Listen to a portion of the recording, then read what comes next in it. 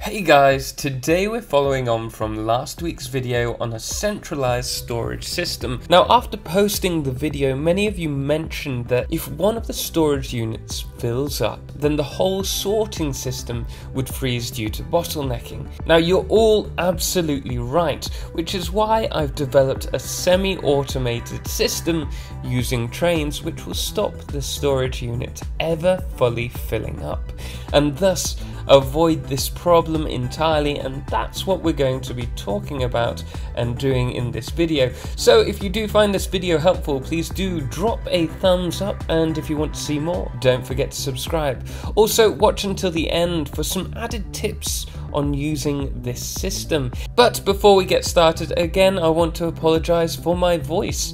I'm still ill. I'm feeling much better, thankfully, but I am very clogged up at the moment. Anyway, let's jump into the video.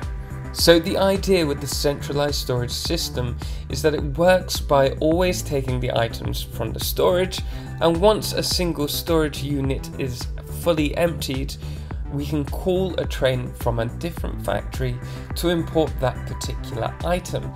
Now, it sounds quite simple, but the issue is that you either have to collect the items yourself, which isn't very time efficient, or you have to wait for the items to be delivered to switch the train off, or else you risk a second train arriving and then filling up the storage unit again and thus bottlenecking your system. So how do we create a system that allows us to call a specific item and then forget about it, so that we can continue building our base, or we can go off exploring without the worries of it filling up? Well, after several trials, I've developed a single train and carriage network, which upon a call action will bring the requested items, then stop at the storage area until you request a new resource.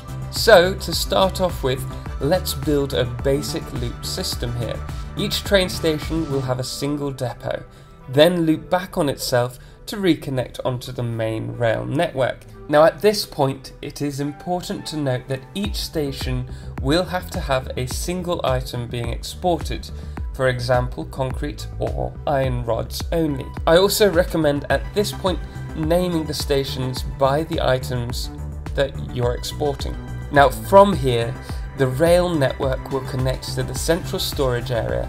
After doing this, you should be able to send the train automatically to any station and then back to the storage area. However, unless you switch it off manually, you'll find it eventually bottlenecks.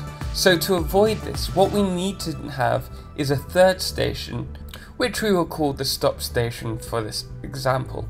Now, the idea is that we trick the train into believing it cannot arrive at the next station, causing it to freeze at its penultimate destination. So now we need to place the stop station so that it joins the rail network following the flow line of the rail, so that a train cannot enter the station.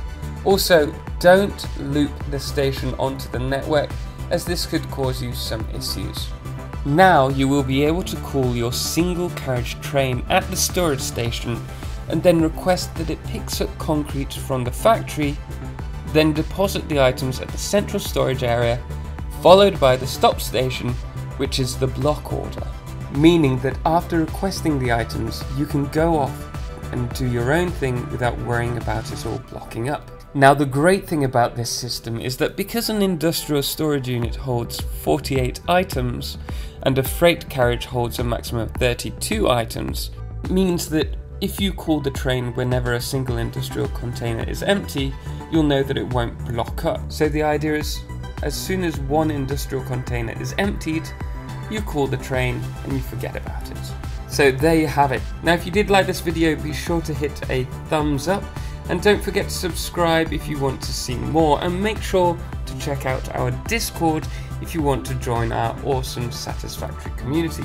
But now, time for a few more little tips on this.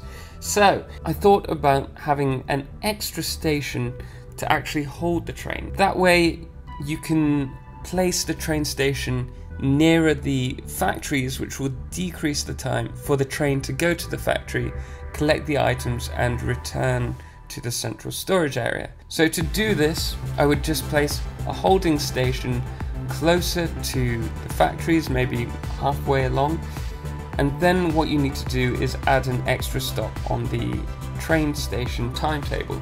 So what you would now do is go from the concrete factory would then go to the central storage, then central storage would go to the holding station, followed by the stop station, waiting for its following order, as it won't be able to complete that one.